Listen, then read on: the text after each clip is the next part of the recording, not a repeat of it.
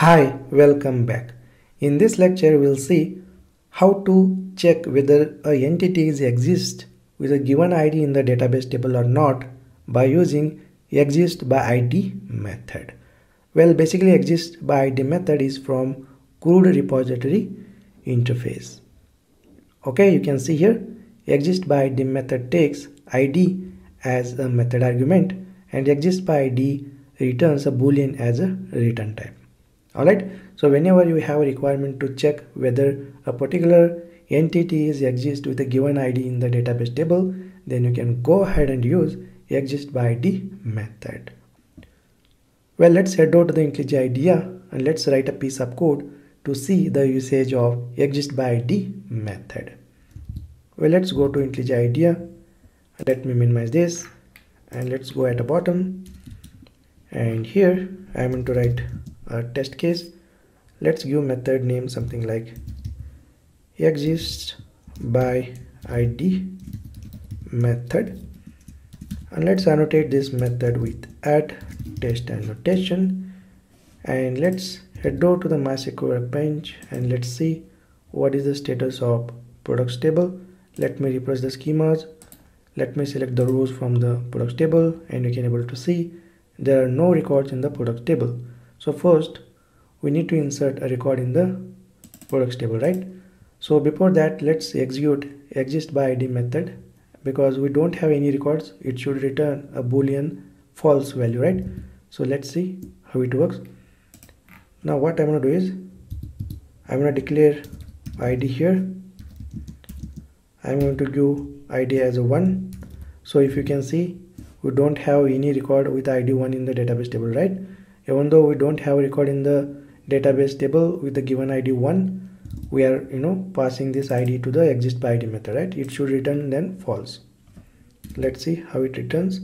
Declare a boolean here, boolean value, and then let's call a product repository, and then it has existsById method, and look at here, existsById method takes ID of type long and it returns a boolean as a return type. So let's go and let's call this existsById method over here and just pass ID.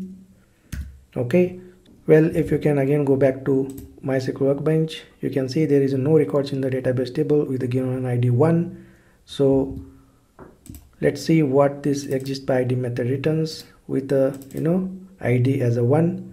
So let me put one sys out over here and just print the result. Alright, now let's run the JUnit test case and let's see how this method works and how Hibernate will create the SQL statement behind the scene. And there we go, test passed, and let's see the output of the JUnit test case, and you can able to see here false. So boolean value false because the entity with the given ID 1 is not exist in the database table. That's why existsById method returns boolean value false, right? And look at here the SQL statement. Well, Hibernate basically create this SQL statement behind the scene for existsById method.